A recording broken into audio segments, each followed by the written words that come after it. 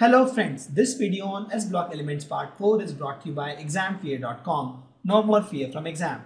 And now let's talk about the chemical properties. We have talked enough about the physical properties of the alkali metals and the trends. Let's talk about the chemical properties, trends in the alkali metal. The first thing is the alkali metals are very reactive. Why? Because they have very low first ionization energy and they have large size as compared to other elements in the periodic table. If you see, as I told, the size increase this way if you move across a period. So this is halogens and this is my alkali metals, right? So they have large size.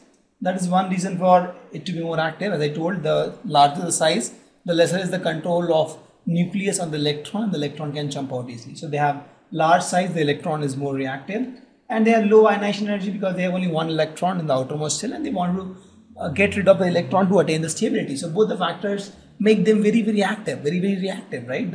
The low ionization energy because the one electron in the outermost shell and the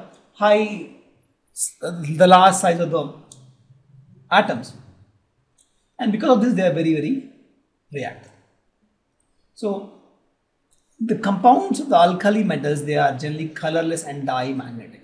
So in these trends we will learn about the reaction with hydrogen, how it reacts with hydrogen, oxides and hydroxide reaction with water, with halogens, some reducing properties of alkali metals, because I know alkali metals can easily oxidize, right? So if they can easily oxidize, that means they have a good reducing properties. They can reduce other elements actually. Its reaction in solution of liquid ammonia, its reaction with sulfur and phosphorus, reaction with mercury and complex compounds. So we'll talk about all these in the chemical properties trend. We'll talk about how it reacts with hydrogen, hydroxide, water, halogens and sulfur, phosphorus, all those stuff. So let's start with reaction with dihydrogen. So the trend is generally metal, alkali metal actually, I'll write here.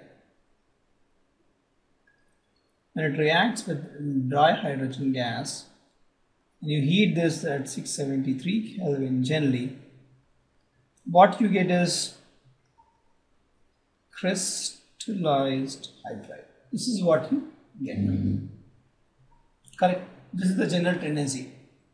Now we'll see the same thing. So the alkali metals, when react with dihydrogen 673 Kelvin, it forms crystalline hydride. All the alkali hydrides are ionic solids. Since they are ionic, they have high melting and boiling point. Why? Because the force of attraction between the atoms are very strong. Ionic solids, right? Because it's very strong. Ionic have more, stronger force of attraction. So if we don't understand this, watch a video on one of the chapter where we discussed about all the force of attraction, intramolecular and intermolecular force of attractions. There we have discussed why ionic solids have high melting point, right? So if I have a metal reacts with hydrogen, it gets hydrides, metal hydrides, correct? And these hydrides, the stability of these hydrides decreases as we go down the group, and these hydrides react with water to form hydroxides, and they are strong reducing agent, and the reducing nature also increases down the group. Now let's discuss why the stability of the hydrides decreases down the group. So if you see any metal hydrides, it is MH, right? Hydrogen I know is small in size, and if this metal is also small in size, the stability is more, like stable more. This metal is very big, hydrogen is small. What will happen? Less stable. Hope you understand this. See, if two compatible people are there, right? So they are stable. So here metal hydride, if the size of the metal and the hydrogen are almost same, they are more stable. If the metal is very big, the stability is less.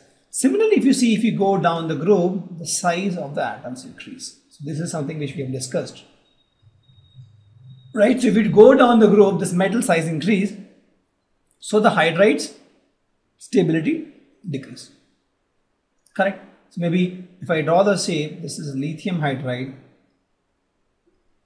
almost same size, sodium hydride, and if you draw potassium hydride, right? So if you see, the size of this increase. Since this size is increasing, the stability is decreasing. Correct. The next trend which we can discuss is the reducing nature is increasing as we go down the group. So what I told, reducing nature is nothing but ability to oxidize itself. So if you see, if we talk about lithium to lithium plus, then sodium to sodium plus, or potassium to potassium plus. Let's discuss these three. So you see, lithium, the size is, all is linked to size actually. This is the size, bigger size, this bigger size. So in lithium, to become lithium plus, it has to lose one electron, but it will not be able to lose the electron easily. Why? Because this electron is very much tied to this nucleus. So losing electron is difficult. For sodium, since the distance is a little more, losing electron is little more easy. For potassium, since the distance is all the more, this can lose electron all the more easy. So this is very easy to form. This is little less, this is little all the more less easy, right? So since it can oxidize easily, potassium can oxidize very easily. So potassium has higher reducing nature as compared to sodium or lithium. Hope you understand the difference. The stability of hydride depends on the compatibility of the metal and the hydrogen size. So since going down the group, the size of the metal is increasing, the stability is decreasing. But when you talk about reducing nature, that means getting oxidized itself. So there, the size of the metal increase, the reducing nature increase, because the moment you increase the size, the electron, the control of the nucleus on the valence electron is decreasing and it can easily lose electron. Let's talk about the reaction with air now. Let's discuss the chemical property when the alkali react with air. The first says that the alkali metals when react with air, the limited air supply, it forms oxides actually. That's why if you see the alkali metal, they tarnish in dry air due to formation of the oxide. So all the alkali metals will form oxides in limited air. So I'll write here alkali metal plus limited oxygen will gives oxides. And these oxides when react with again moisture, that is water, will form hydroxide. We'll see the reaction of this, but this is with the limited air. But when you have excess air, when you have excess oxygen, then lithium forms oxides, sodium forms peroxides, and potassium, rubidium and cesium forms superoxides. So they behave differently in excess oxygen. Please note, when the oxygen is limited, they all form oxides, lithium, sodium, potassium, all these form oxide. That's the layer they form, and that helps to, that is nothing but the tarnished feeling.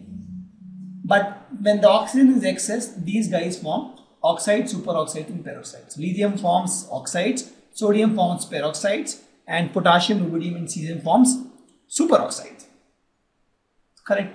And these oxides, superoxides and peroxides, these all, whatever it gets formed in the excess oxygen, it hydrolyzes with water to form hydroxides. For example, I'll say I have Li2O. You react with water. Hydrolyze means nothing but react with water. It forms 2LiOH and it gives heat also. Na2O2, I have sodium peroxide. If this reacts with water, it forms 2NaOH. Here no heat is formed and I have superoxides. I have, for example, potassium superoxide.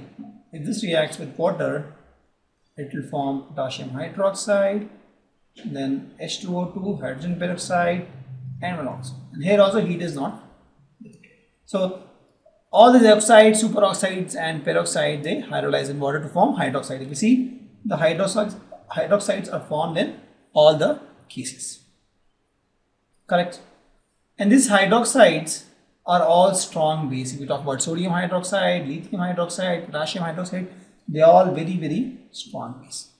And if we talk about the basic character of alkali metal hydroxides, I'm talking about the alkali metal hydroxide, it increases as we go down the group. Why? Because of the decrease in ionization enthalpy.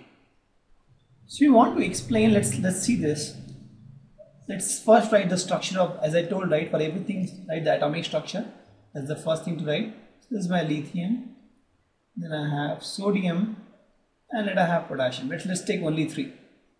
Now lithium will go and become Li plus, sodium will become Na plus, and K will become K plus, right? More easily.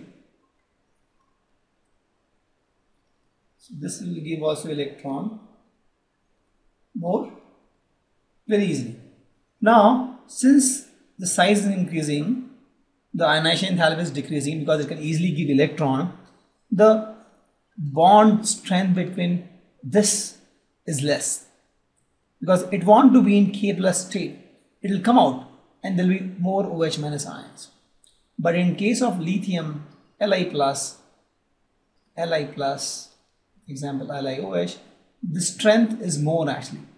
Here the strength is less. Why? Because if you see, K plus itself is very stable, right? It's very stable. So it will break into K plus and OH minus ion easily. In fact, if you see, if I give a KOH, almost 100% it will break into K plus and OH minus, 100%. If I give LiOH, it may break into Li plus and OH minus ion, but maybe let's suppose 50%. Because this guy is not very stable Li plus as compared to K plus, correct? So in that case, what will happen is, since going down the group, K plus is more stable than Na plus and then Li plus, so K plus will be more freely available. Since K plus will be more freely available in the solution, OH minus also will be more freely available. That is, KOH will easily break into K plus and OH minus. The more OH minus you have, the more basic is the solution. Thus, if you go down the group, the basic character increases. Hope you understand. The more you go down the group, the cations of the metals will be stable. Since they will be stable, the hydroxides will break into cations and OH minus ions, metal cations. These metal cations are stable, so OH minus ions will be more in the solution. More and more OH minus ions, that means more basic is the solution.